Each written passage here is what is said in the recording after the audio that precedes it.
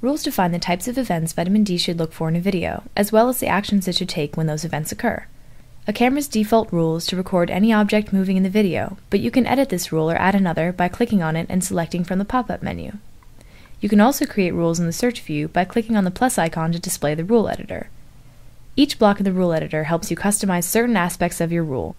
When you click on a block, the settings are displayed on the panel on the right. In the first block, you can select the camera source, and if the image from the camera is too dark or unclear, you can use the arrows in the upper right to select a new image from a different time of day. In the second block, you can define what objects you're looking for. In this example, we'll just look for people. You can also tell vitamin D to ignore smaller objects such as people who are far away from the camera, small animals, and so on. The third block determines the location and direction of objects that vitamin D looks for. You can select anywhere in the video or create your own custom region by dragging the corners of the shaded area. You can add more corners to this shape, or right-click to delete corners or reset the shape to its default size. Although there are no doors in this example, vitamin D can also be set to record people entering or exiting the scene through a door, which is shown in other tutorials as well as on our website. Another option is to detect objects crossing a boundary.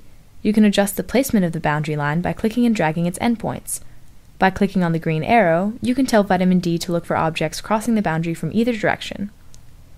When you create a region, you can tell vitamin D to look for objects inside, outside, entering, exiting, or on top of that area.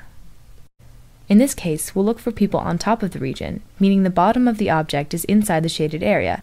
This is helpful when you want to distinguish, for example, between objects that are in front or behind versus actually on top of a road or sidewalk. If you have a lot of activity in your scene, you can filter out your results by looking for objects that are visible for more than a few seconds so that you can concentrate on objects or people that are lingering in the scene. You can change the name of your region, which also changes the name of the rule. If you don't like the automatically generated rule name, it can be changed by clicking on the Customize Name link where you can input your own rule name.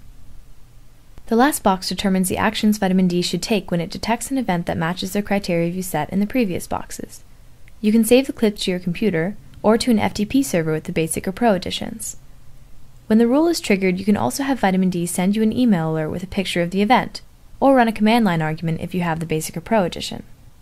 With any edition, vitamin D can be configured to play a sound when a rule is triggered.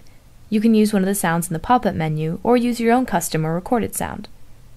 Creating rules filters through all the video footage collected from your camera to find exactly what you're looking for quickly. In this case, the rule only returns videos of people coming up to my front porch. For more information, please visit www.vitamindinc.com.